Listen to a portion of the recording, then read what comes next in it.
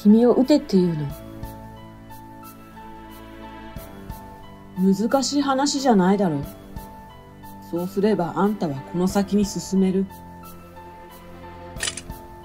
なら、僕はここにいるよ。いいのか？フィーは助からないぞ。君を撃つ理由がない。理由ならあるさ。俺は先に行かせてもらうぜ。あんたを撃って、ここを出る。そのドアを壊して一緒に行こうよ。それじゃあ道は現れない。わからないのか？俺は、もうここから出られないのさ。何が言いたいの？星花は俺が持ってる。トスカ。君がカプセルを盗んだ。そうだね。じゃなきゃ、星花のことを知っているはずがない。君の意図がわからないよ。僕たち、ずっと前から友達だったのに。そうか。そうだったな。だったら話は早い。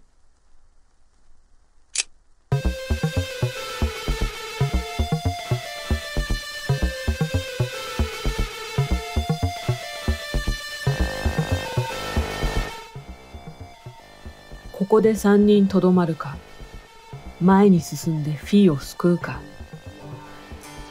選ぶんだ。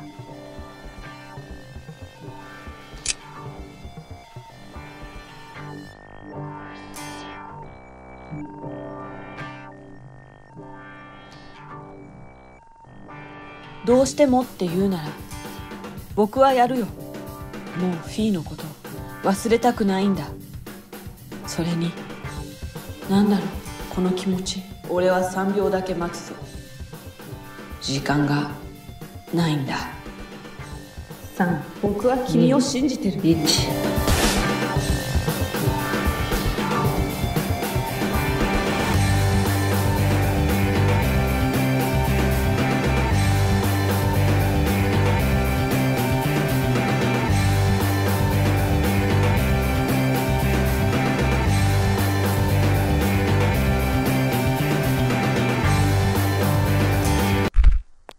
太郎。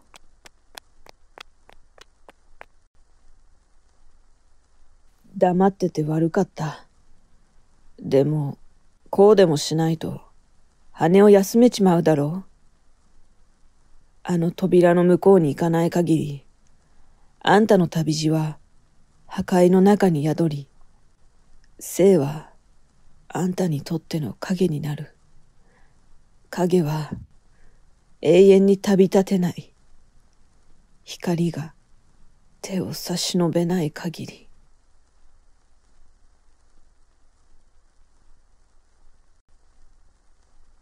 太郎、僕たち。ああ、友達だ。あんたからそんな言葉が聞けたなんてな。俺たちはずっと友達だった。だから俺は、あんたの、僕、君のことをずっと知っていた。笑えよ、トスカ。あんたが笑えば、悲しみもまた、笑いたくなるもんさ。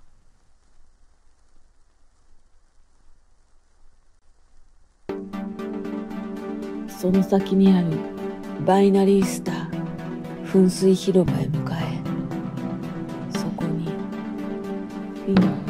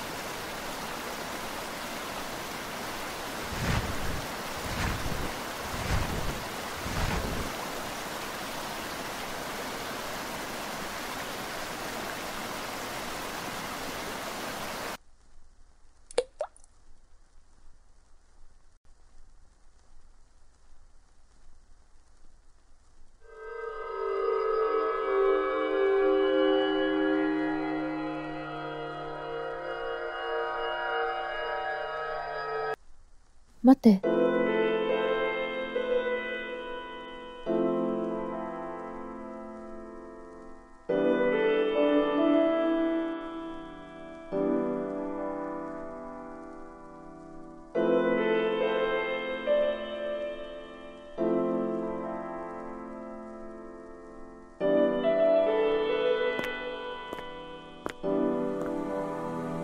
これは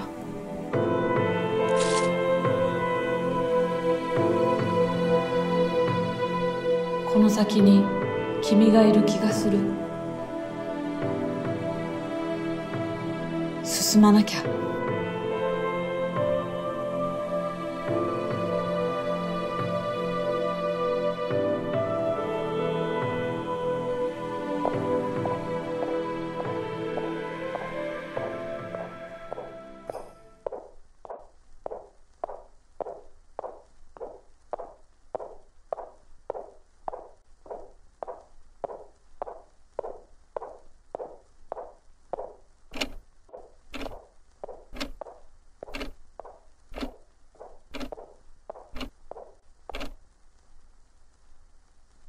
だけど、こんなに暗いんじゃ、どうしろっていうのさ。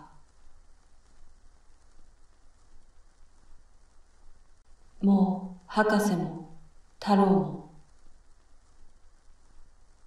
フィーは光になって、それでまたいなくなった。光になったから、それはいいことなのかな。僕はもう一度、仲間と笑い合えるのだろうか。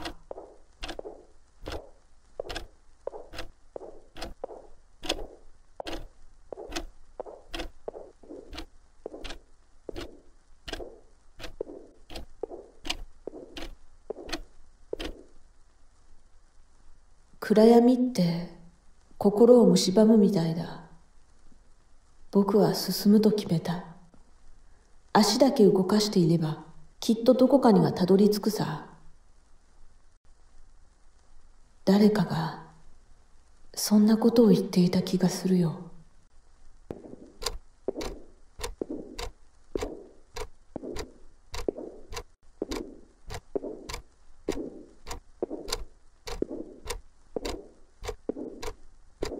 不思議だよな。旅を始める前よりずっと悲しいや。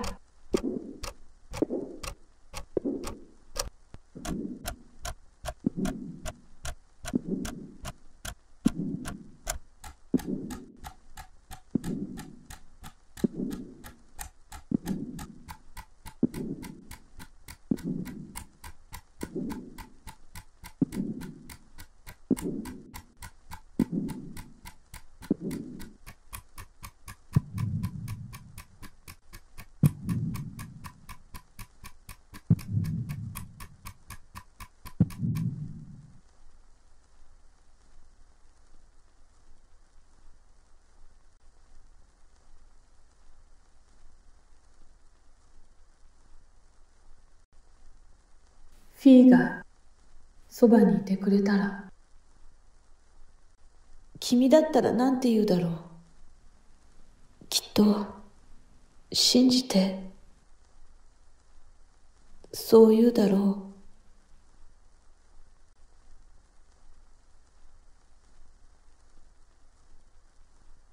う。失うくらいなら最初から出会わなければよかったんだ。何を守るかだよ。この声はどこだ？どこから聞こえてるんだ？きっと君たちなら見つけられるよ。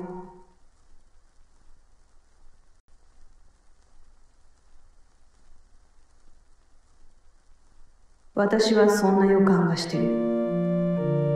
これからどうするんですか？また同じことを繰り返すさ。あんなに元気だったのに、結局僕はあの花も守れなかったんです。自分の力で誰かを助けたんだ。飛べなくても助けられたんだ。だからんたの笑った顔が好きだ。焦らなくていい。これは終わりじゃない。時間のない場所で僕はいつも君のそばにいる。書くことに意味があるのよ。どうして？記憶を忘れないために。いいことよ。信じるかどうかなんだから。君だってそうでしょ？何かを忘れて大切な人かもしれないのに。今を生きてりゃそれで十分じゃないか。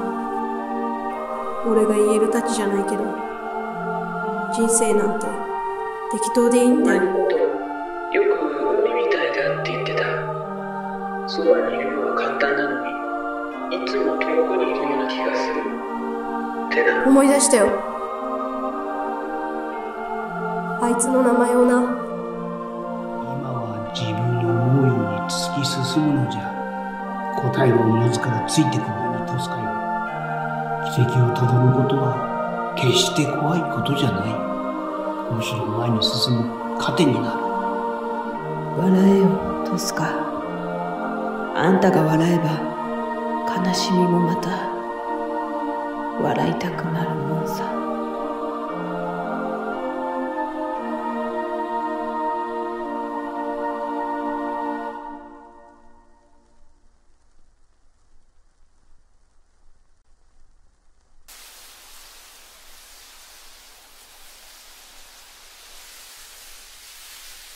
フィー。君の名前かい？そうだよ。トスカだ。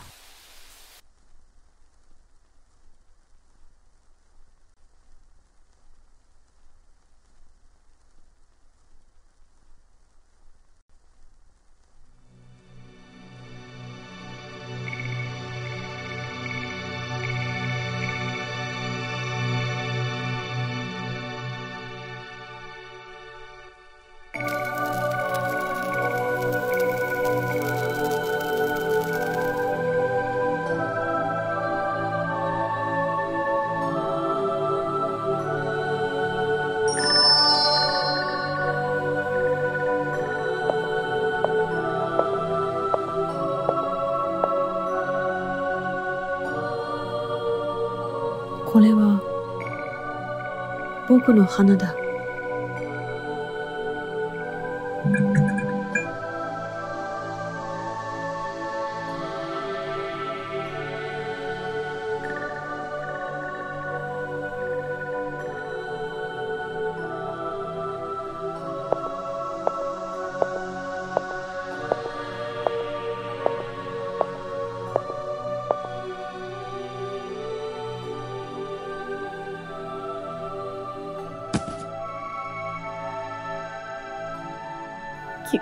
君は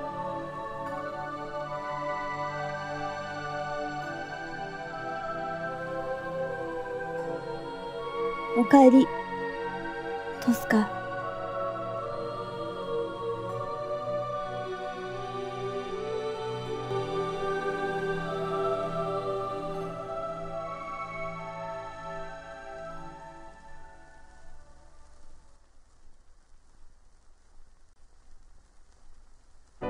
僕たちはここで出会い、ここで別れた。誰にも知られることのない場所。しかし誰もが知っているこの場所で、そこは砂漠の風が気まぐれに腰を下ろす椅子。そこは街の喧騒が息を潜めるカゴ。そこは野花が戦うことを決めた丘。次回最終章、彼らの足跡。